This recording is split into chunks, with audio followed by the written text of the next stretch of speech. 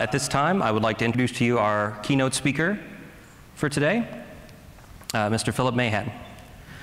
Phillip Mahan is a longtime participant in information technology and holds certifications in security, privacy, audit, cloud security, and several application-specific areas.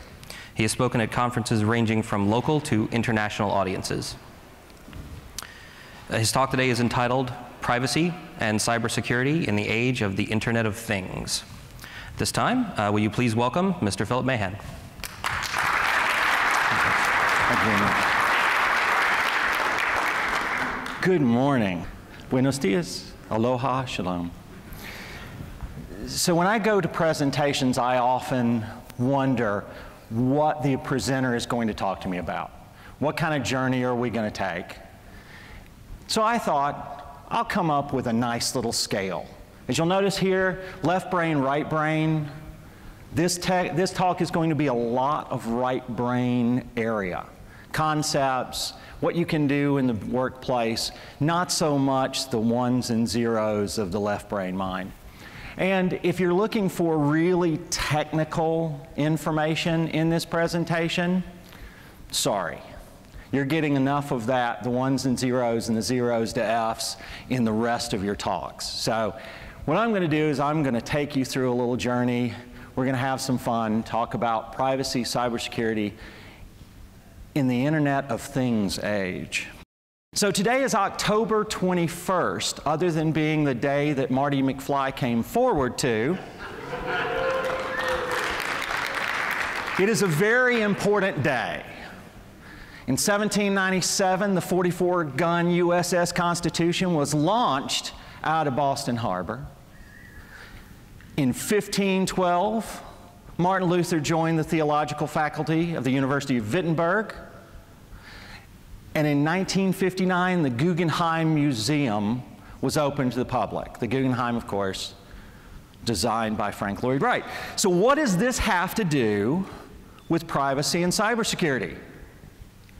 Absolutely nothing.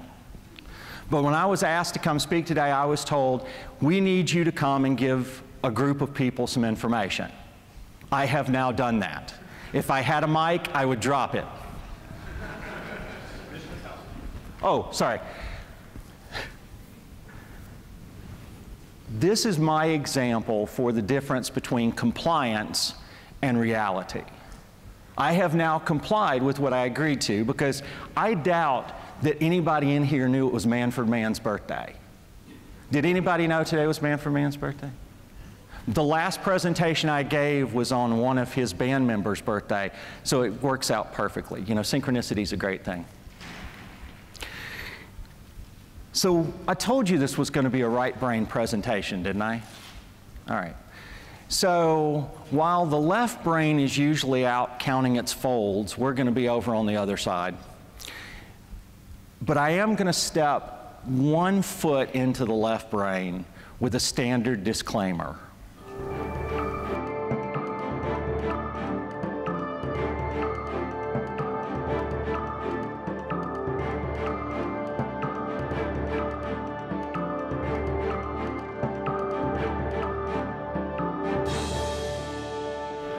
Now my lawyers are happy.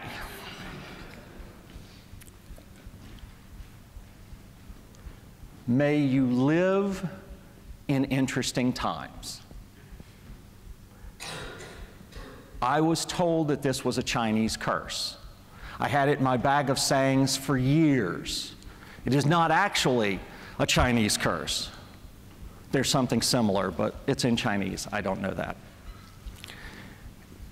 As a Southerner from the southern United States, I have a heritage of storytelling. My great-grandmother could tell a great tale. I was a kid, and as such, I wanted to be anywhere but listening to an old lady, just the way it is. But age tempers things. I am now a half a century old. I have been in technology for half my life. I started out in this business upgrading 16 megahertz machines to 20 megahertz machines. These two items that are up the picture on here, these are actually things I own, and I know that they're already way outdated. So, you know. The reason I say this is because I've been in this business long enough to know that every wave is the final wave. You will never need a hard drive bigger than 80 megs, ever. Profs will be the email system of record for eternity. All right. No.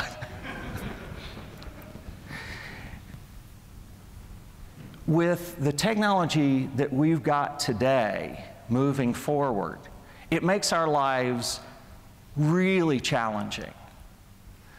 Physical security, information security, privacy, when you've got an iron that's on the internet, it's going to make our lives pretty intriguing going forward.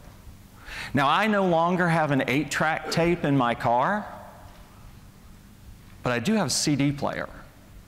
I also have a jack for my iPod, but still, we start looking at where technology is going, and unless we keep an eye on where we're going and where we've been, it's going to make security nigh impossible. I mentioned my great-grandmother. She used to tell a story about those crazy Wright boys that thought they could fly. She lived to see a space shuttle launch. Pretty cool. So what are we going to be talking about in 20 years? So we look at what's connected in your life. There's the standard. There's your laptops that everybody's got out open, reading your email. There's some of us who still have desktops at home, rock it old school. There are the things that you know where they belong in the infrastructure. We know where the routers are. We know where the load balancers are. We can watch those. But is it really going to help us in the future when we're wearing our technology? It's something to think about. If you take a long look at where you are and where you've gone, it puts things into perspective. Now, there are those that say the lawyers should be the first ones up against the wall when the revolution comes. How many people agree? How many people actually agree with me that before you put the lawyers up there, we need the marketers? Cloud. There is no cloud. It's somebody else's computer.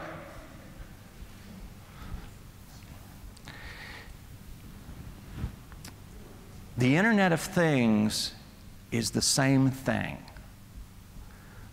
I've also seen IIoT making its rounds, the industrial Internet of Things. Really, that's lovely. We got to take a step back from the marketers and go, I can't explain the Internet of Things to my mother. She goes, oh, that's where there's stuff on the internet, right? I'm like, yes.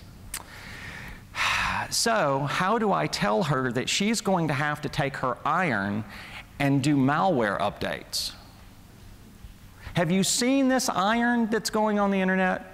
A guy has thought it's a good idea to put a scanner on an iron so you can look at the universal tags of what kind of cloth is it that you're ironing and adjust the temperature accordingly?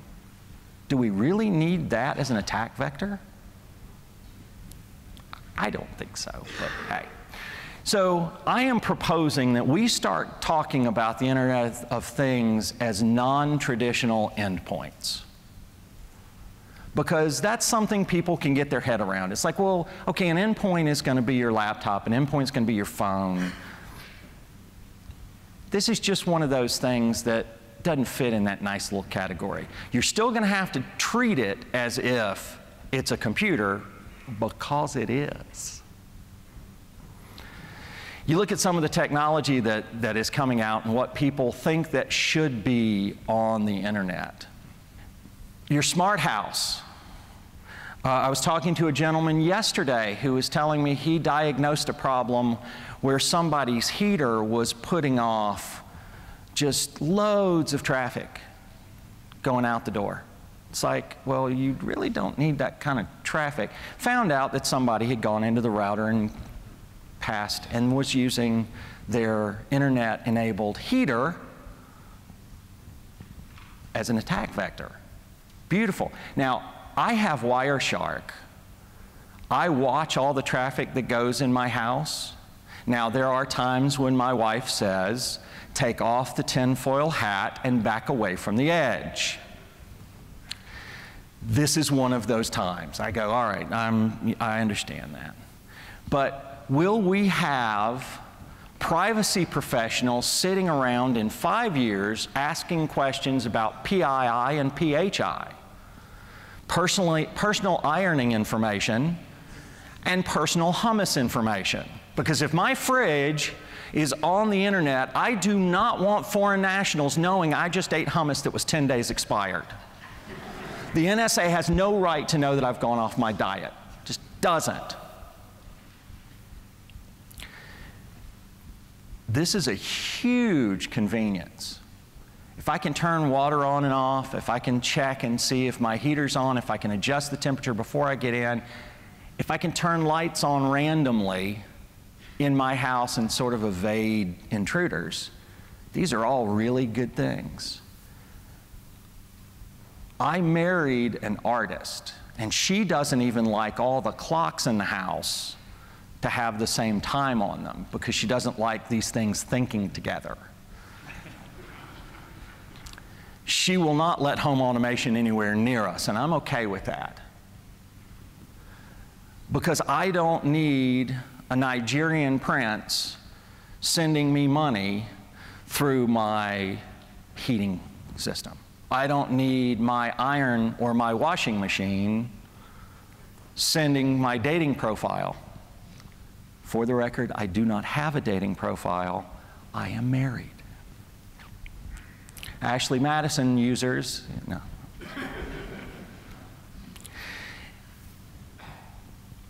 As Spider-Man said, actually it was Uncle Ben that said, with great power comes great responsibility. If you've got great power through the connected items in your house, you have a responsibility to watch these. Now, there was another conversation that went on earlier today that I heard, and they were saying, well, end users just don't care for the most part, which I have to admit is mostly true. So are you going to patch your iron and your washing machine and your refrigerator? Probably not. So what we have to do is we have to talk to our families and become tech support again. Isn't that something we've all wanted? Now, in looking at what you have connected in your life today, you ask one question: does it move data? Of course it does. If it didn't move data, why would you put it on the internet? Other than to say, I have an iron that's on the internet, I rock. I don't. I'm just a sad, lonely man. If you're watching what goes on, you'll know how to protect yourself. There is a case that has been made to me in the past that we have no such thing as privacy.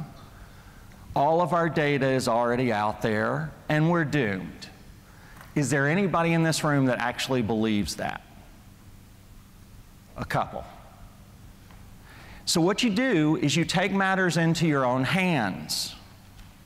You adjust the data that goes out there. Now, granted, if you update your warranty cards and send them in, and you say that your median salary is over $2 million, your junk mail, the quality at least, goes up considerably.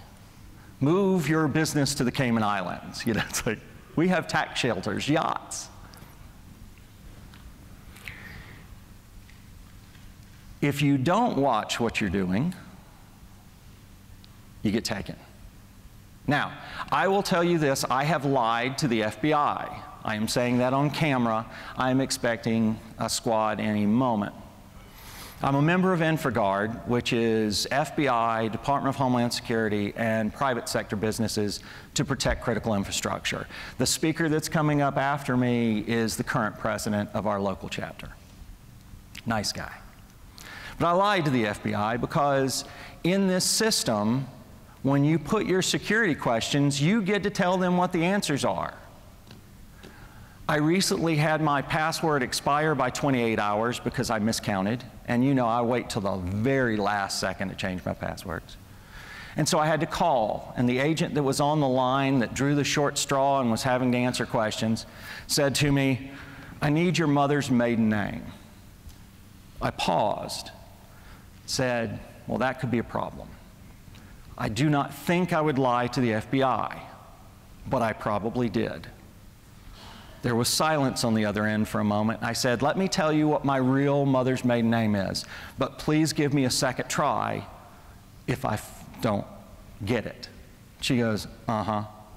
Okay. I said, "Here is my mother's maiden name." Boom. She goes, "That's not what we have." I went, "Okay, so I do lie to the FBI." She was not amused. I said, "But the answer is this." She asked me 3 more questions. I answered all of them because now that I knew I lied, I knew the answers. I got reset. So you can take some modicum of control back over what you put out there. Because although my mother's maiden name, Ferguson, is really easy to find if you want to look, what I chose as my mother's maiden name is here. Now, the downside for that is when you lie like that, you have to then remember what your answers are. Now, I give a different answer for banking than I would for the FBI, than I would for regular retail. So if you did find out what name I gave to the FBI, it still wouldn't help you on my bank accounts.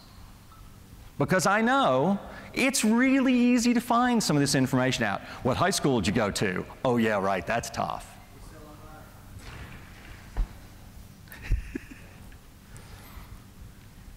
There are many, many avenues that you can take to at least get some control over your privacy. Now, I am just a simple, natural person.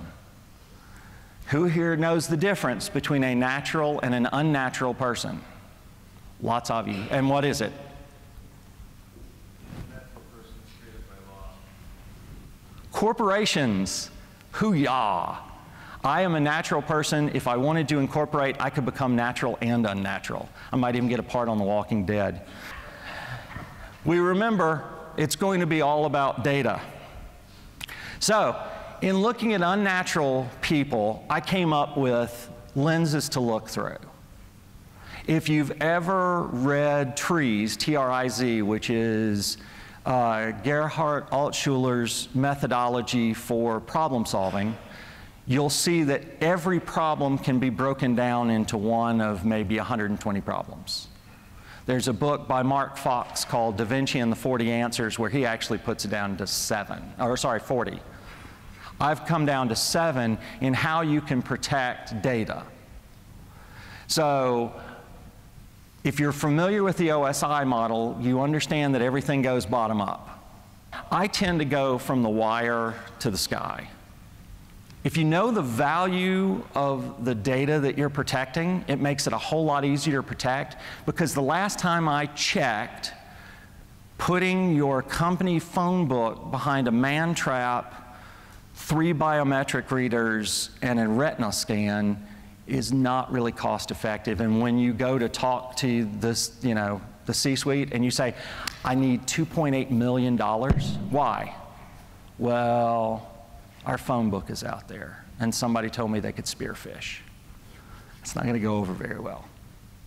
So we all have to know the value of the data. I think this working group specifically is going to be a group of people who will know this backwards, forwards, and upside down. Because how do you know it's being abused if you don't know where the money is? So I think you got this covered. Next layer up is physical security, because if you can't protect it physically, you can't protect it through the air. If somebody gets access to my washing machine and sets it where when I tell it to go cold, it does hot, now everything shrinks. And we know that's coming. How many people are mad enough at you to readjust your iron so when you show it silk, it does cottons? I mean, really, this is hideous stuff. Then the CIA. I've already mentioned the FBI, so I have to mention the CIA for at least a moment. Then we'll get to NSA and Secret Service. Sorry, wrong CIA. Confidentiality, integrity, accessibility. Everybody that's taken that CISSP class, that's been drilled into your head backwards, forwards, inside out. Once again, everybody in this room is golden here. Then we have auditability. The auditors are our left brain friends. I told you I was going to stay out of the left brain for a while, but if you can't prove a control, you do not have a control. Because everybody in the corporate world is looking at compliance. We all know compliance is all they care about. That's what they fund.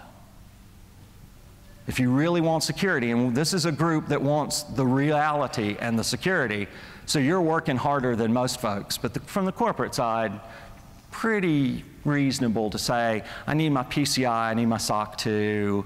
You know, I loved the days of the SAS 70 Type 1, where your password control could be, we don't use passwords. And you passed. Sorry. Privacy concerns, this is becoming a much hotter topic. But if you don't have the rest of these at the bottom, you can't get to privacy. Now, safe harbor, may it rest in peace.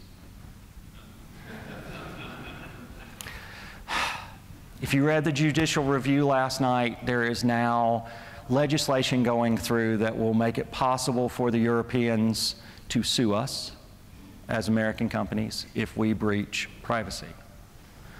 I've spent many years studying privacy, and I know the American version of privacy is, we'll use your data appropriately.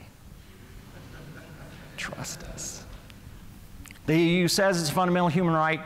I wonder sometimes, with all the surveillance cameras in the UK, if it's a fundamental human right. But that's my political soapbox, and I wasn't here to go into that, so we're going to skip on. Specific business concerns. If you don't know your sector, if you do not know your business, if you do not know those lines that your bosses will and will not cross, your data's at risk. I have worked for companies where people's risk appetite was much bigger than mine.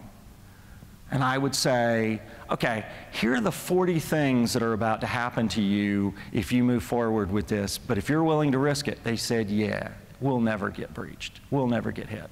Like, my job would be to immediately leave the room and start putting up countermeasures and start putting up the things that I was going to need to do to bring the company back once all these bad things that I've told them were going to happen, happened. This is a very important slice. So information retention, how long am I keeping my data? There's a lot of arguments. I was a Lotus Notes administrator for Motorola's global software group. Please forgive me. We had a gentleman who could tell you what day we had cake for the February birthdays 5 years previous. All I had to do was look it up in his email. Gigs and gigs and gigs and gigs of data. And we were like, dude, you can only do 2 gigs on this database, then it corrupts. Oh yeah, I've got 5 databases. I have also worked for a company that had a strict policy of deleting everything after 30 days. Kept 9 days offline, 21 days nearline, that was it. They were like, if we get sued or if the cops come, we say, no, this has been our policy for the last 8 years. Sorry, sound guy. Which was fine until they needed to cover their own butts. And they was like, yeah, I wish we had that for a little longer. These are all decisions that are being made probably outside of this room.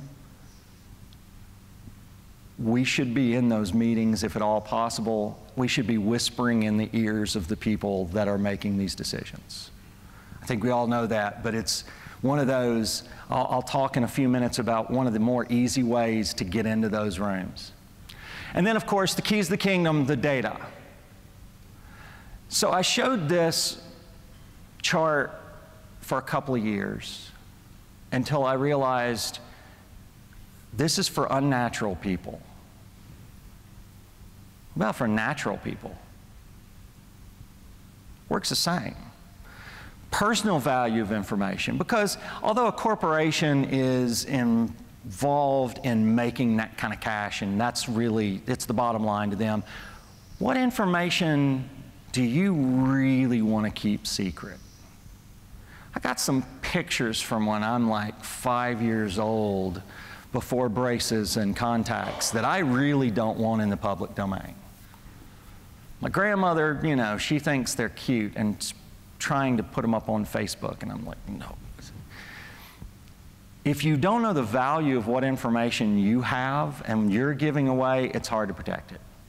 The physical security side is basically the same thing. I want to make sure you don't get my wallet. I want to make sure you don't get my passport. I have the RFID blocking stuff. If I could, I'd walk around in a Faraday cage, because, you know, they're cool. A couple of paint cans, some chicken wire, aluminum foil, yeah, sorry. So we already talked about the personal hummus information.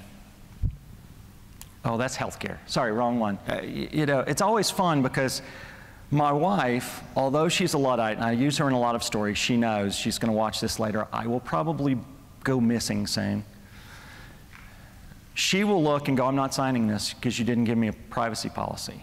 She follows her data. Everybody should do this.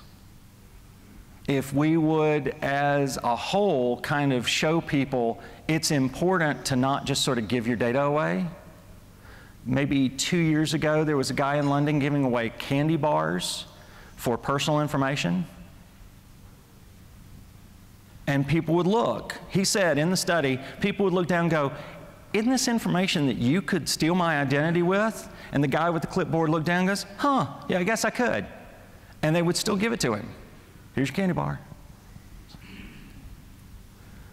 Follow your data. Because if you don't know where it's going, you can't stop it from getting to places you don't want. Now, here's my favorite one, strictly because of safe harbor, may it rest in peace, choice and consent. The whole foundation of the International Association of Privacy Professionals comes down to the right to be forgotten and choice and consent.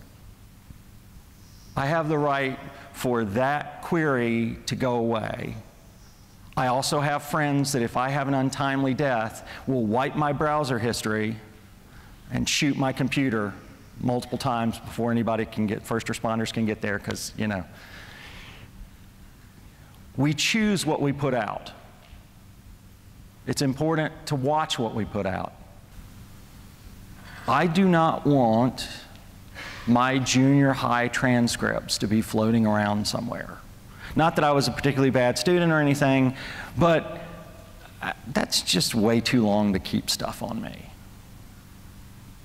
We think about information retention. If we know what people are keeping, we can take a little more control over what we're doing. And as the people that are helping remove abuse, if we can start talking to folks about how long they keep some of this data. Why do you keep this? Because we may want it. Yeah. I don't think so. And then, of course, your personal data. Now, I was talking before about the information retention. That leads us to rules, because you have to have rules about these things. I posit that there are 3 basic things that you should know when either reading rules or writing rules. There's a gentleman named Jeffrey Ritter who wrote a book called Achieving Digital Trust that just recently came out. He has 7. I haven't gotten there that far. I'm still reading. I may change this. But the 3 basic rules that we should all be thinking of, and it's pretty easy to tell these to people who don't understand technology, is what am I supposed to do or not do? Who does this protect, or what does this protect? And who's the enforcer? It's pretty simple. Because if you look at things like PCI, PCI protects the consumer. I was waiting for somebody to throw something. Protects the credit card companies. We all know that. So when you're looking at writing rules and you know that this is a compliance piece, you're probably going to look at that and go, we have to be PCI compliant, either A, because our clients say we have to, or we take credit cards, and if we're not compliant, they can stop us from taking credit cards. I worked for a company at one point that looked at how much it was going to cost them to change all their systems to become PCI compliant and looked at the fines.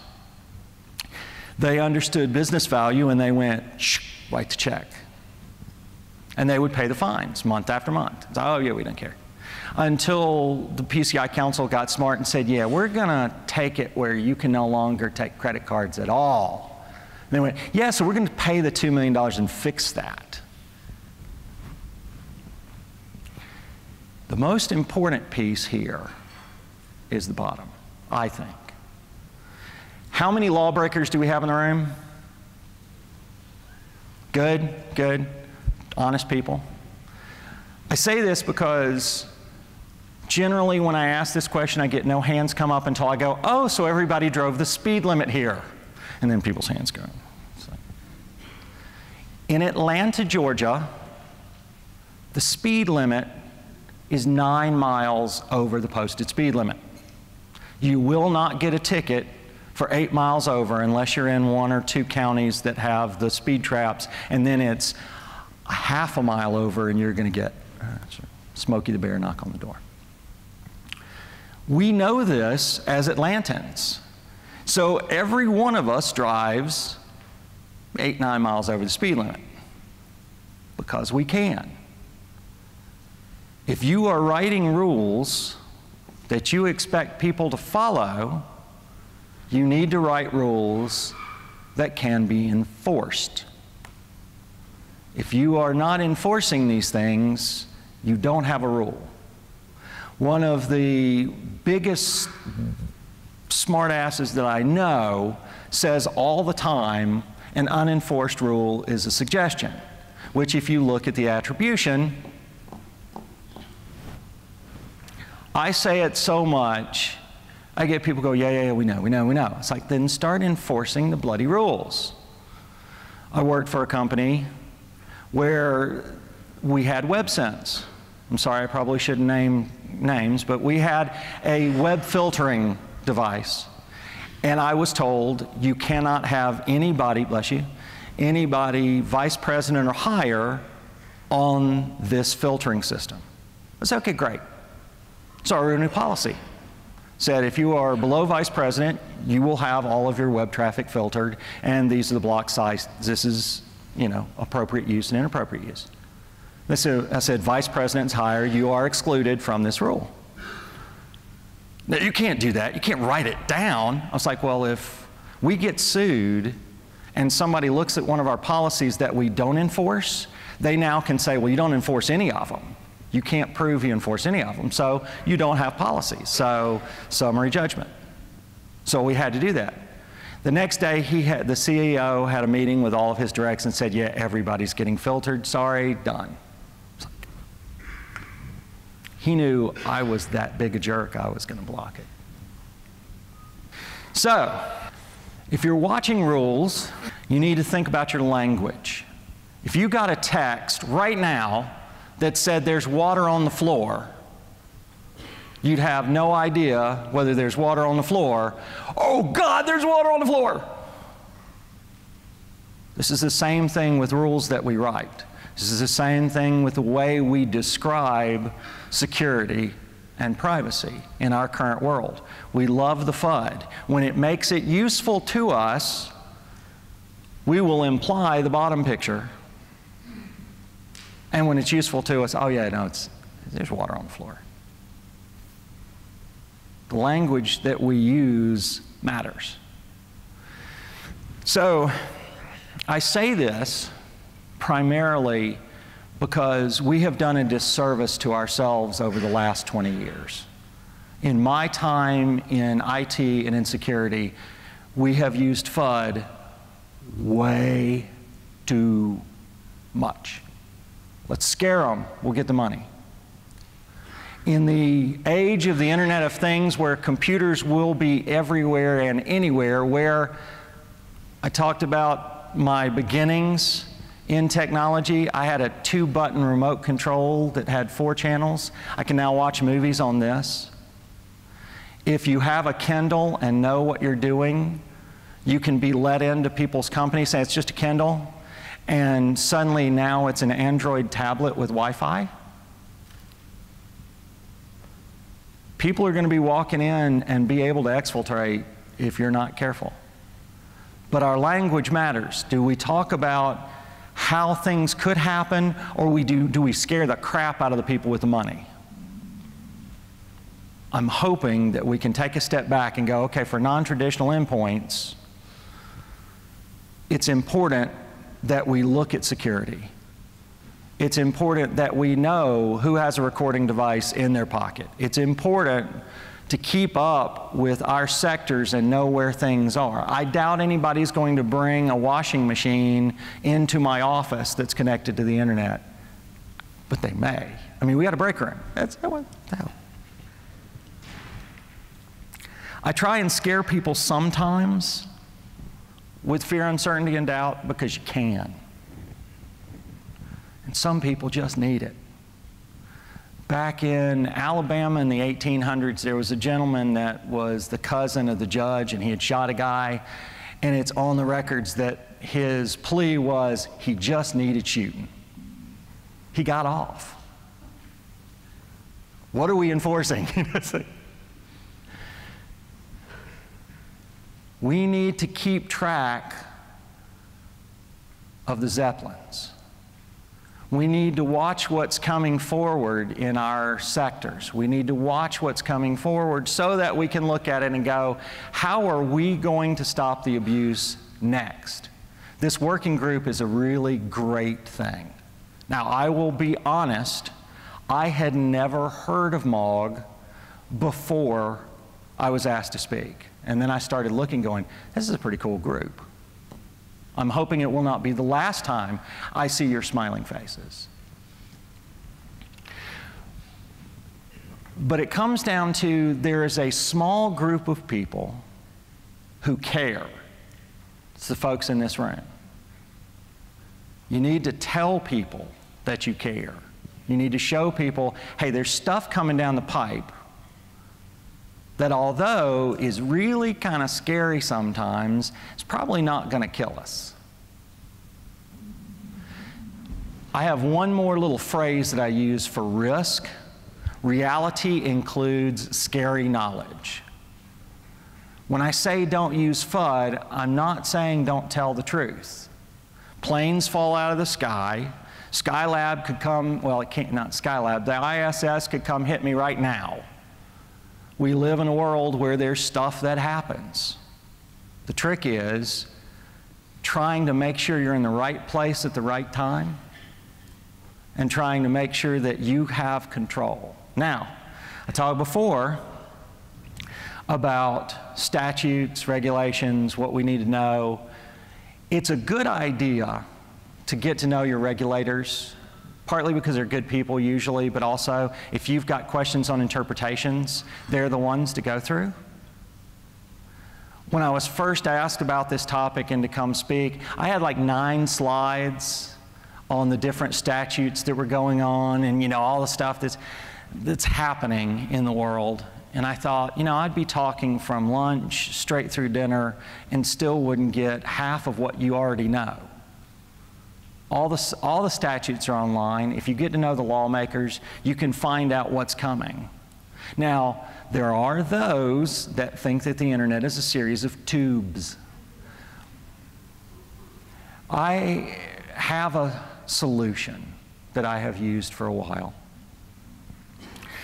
How many people remember in second grade learning about rain and the water cycle?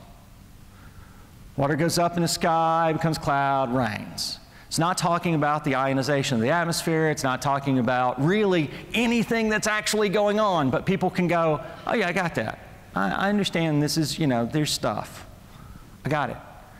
Anytime that you can take a technological thing and shove it down to a process that may or may not actually be technically correct, but gives people a warm fuzzy, you're doing yourself a favor.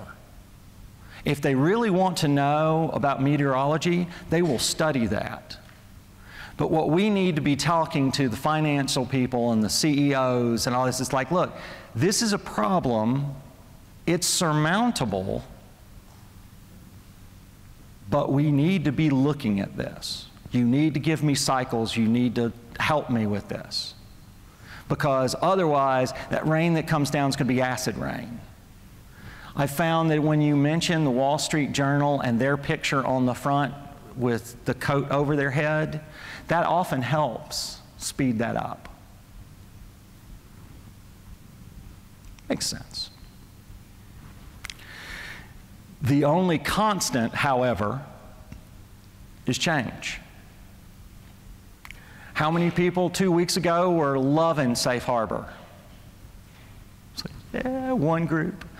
Now I'm having to talk to DPOs in like 12 different countries, and every little section, and half of Germany wants something and the other half doesn't. And it makes life really interesting. But we can navigate this. All we have to do is put our hands on the rudder and kind of watch these regulators and talk to them in a way that they can understand and start nudging. Now, I'm not saying that you should do anything untoward. I'm not saying proposals should have $100 bills stapled on them. It's not a good thing to do. Works sometimes. Oh. Here are some of the enforcers that you should get to know. I oftentimes say, if you don't know your local cops that do cybersecurity and do the forensic side and image the drives, you're in trouble. Because if you ever need one, good luck navigating the levels. I know what the GBI does, what the FBI does, what Secret Service does, and what my local cops do. And I know which one to pick up the phone and call. Because it is not a good time to learn how to use a fire extinguisher when your house is ablaze. Know the enforcers. These are the guys that do the stuff and come and take away the bad guys. If you are one of the bad guys, they will walk you out.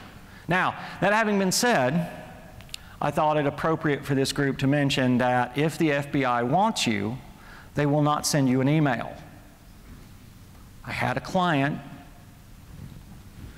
who got an email from the FBI saying, hey, we know you're not the John Doe we're looking for, but we need you to send us your full name and your social security number, your address, and 2 or 3 other pieces of information so that we can weed you out of the thing. I got the phone call 15 minutes after he hit send. I went, yeah. It came from FBI.com, right, yeah. I'm not saying we don't have a long way to go. I'm just saying it is possible for us, with the help of these people, to drop the hammer on the people that need to have the hammer dropped on them.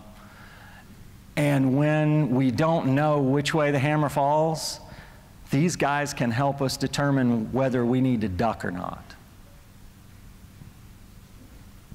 We do all need to work together. This group is a good start. It's people talking to each other that I wouldn't have thought would talk to each other.